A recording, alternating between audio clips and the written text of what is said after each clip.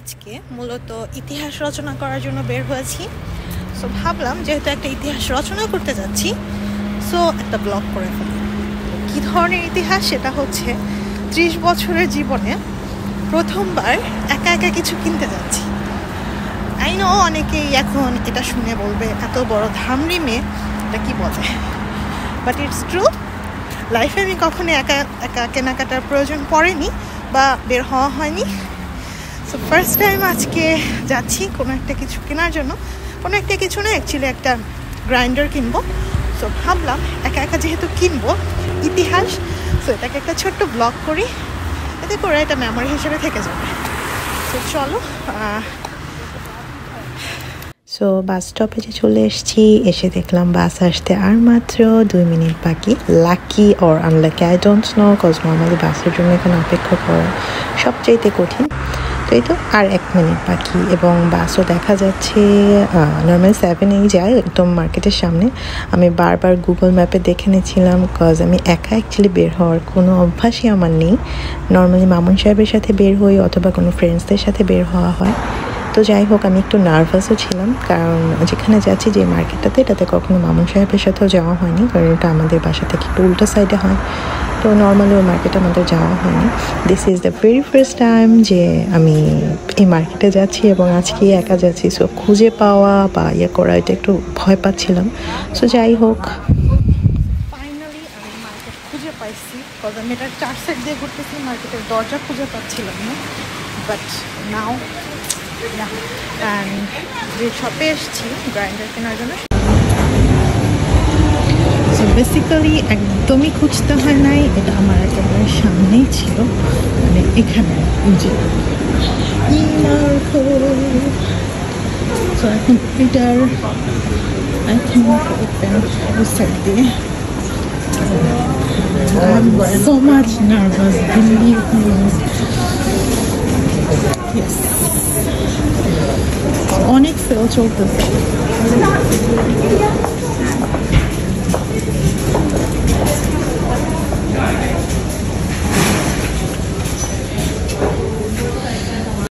Actually এই ব্লগটা ছিল হচ্ছে আমার ক্রিসমাস টাইমের, মানে কেন যেন এডিট করা হয়নি আর পোস্টও করা হয়নি, তো অবশেষে অ্যাকচুয়ালি পোস্ট করছি। তো ক্রিসমাস টাইমে এখানে মার্কেটগুলো, শোরুমগুলো অনেক সুন্দর সুন্দর করে ডেকোরেট করে এবং অনেক আনকমন কিছু শো পিস প্লাস হোম ডেকোরের জিনিসপত্র আসে, যেগুলো পরে পাওয়া যায় না। ওরা শুধুমাত্র ক্রিসমাসকে উদ্দেশ্য করেই অ্যাকচুয়ালি সেগুলোকে নামায়, যেগুলো ক্রিসমাসের সাথে বা ওদের নিউ ইয়ারের সাথে রিলেটেড ওগুলো টাইপের জিনিসপত্র। তো অনেক সুন্দর সুন্দর জিনিস দেখলাম, কিন্তু অ্যাকচুয়ালি আমার যেটার দরকার ছিল, আর যেহেতু আমি ফার্স্ট টাইম একা আসছি একটু নার্ভাস ছিলাম, সো আমি ওভাবে কিছুই অ্যাকচুয়ালি কিনিনি বা কেনার ইচ্ছাও ছিল না। আমার টার্গেট ছিল যে আমি শুধু আমার গ্রাইন্ডারটা নিব, যদি স্টকে থাকে দেন জাস্ট বাসায় চলে যাব, কখন বাসায় যাব বা এই টাইপের একটা চিন্তা ভাবনা। তো যাই হোক, আমি অনেকক্ষণ খোঁজার পর যখন নিচে আর পেলাম না, তখন এখানে একজন এমপ্লয়িকে জিজ্ঞেস করলাম যে অ্যাকচুয়ালি এখানে আমাকে দেখাচ্ছিল স্টকেটা আছে, বাট আমি ইলেকট্রনিক ডিভাইসের পার্টটাই খুঁজে পাচ্ছি না। তো উনি বললো এটা হচ্ছে কি উপরে, নিচে ইলেকট্রনিক ডিভাইস নেই বা গ্যাজেটগুলো নেই। এখানে হচ্ছে সব ইলেকট্রিক জিনিসগুলো, নিচে হচ্ছে সব সিরামিক টাইপের জিনিসগুলো। তো এখন এখানে এটা স্টকে থাকলেই হয়, কারণ আমার বাসার সামনে একটাতে ছিল না। Let's see.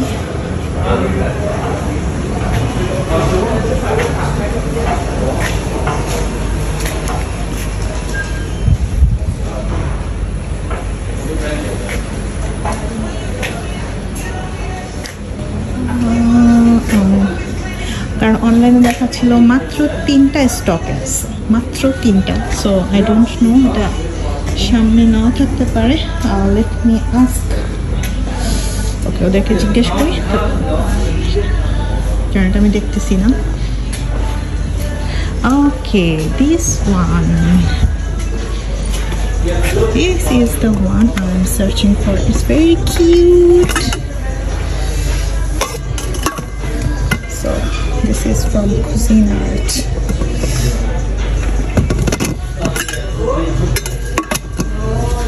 So এটার সাথে আরেকটা আছে, লাইক একটা গ্রাইন্ডিংয়ের জন্য আর একটা ব্লেন্ডিংয়ের জন্য। So let me ask them. So এটার মেইন বক্সটা এখানে নেই, আমি একজনকে জিজ্ঞেস করার পর বললো সে ভেতর থেকে এনে দিচ্ছে। যদিও এখানে সব স্যাম্পলের পাশেই বা নিচেই হচ্ছে মেইন বক্সটা রাখা থাকে, পছন্দ হলে আপনি মেইন বক্সটা নিয়ে চলে যাবেন। বাট এখানে কেন যেন এটা নিয়ে তো জিজ্ঞেস করার পর বললো অ্যাকচুয়ালি স্টকে অনেক অল্প, সেজন্য হচ্ছে সে ভেতর থেকে এনে দিচ্ছে। তো আমারটা চলে এসেছে। Oh, this one? Yes. But there's two different, like one for dry these and one two for bowls. yeah, And it's one for dry and one for correct. okay. Anything else? No, thank you so much.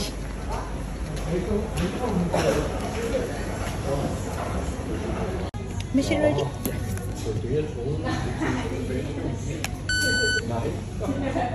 Oh, তো আমার grinder আমার কেনা হয়ে গেছে। এখন বের হয়ে দেখলাম বাহিরে রয়্যাল কোপেনহেগেনের যে জিনিসগুলো অনেক বেশি এক্সপেন্সিভ, মানে একটা ক্যান্ডেল হোল্ডার নর্মাল প্রাইস হচ্ছে 99 ক্রোনার, তো এটা এখন দিয়েছে সেলে মাত্র 10 ক্রোনার। Can you imagine? মানে ওদের সেলের পরিমাণ দেখলে আমি লিটারেলি শকড হয়ে যাই যে কিভাবে ওরা এই সেলগুলো দেয়।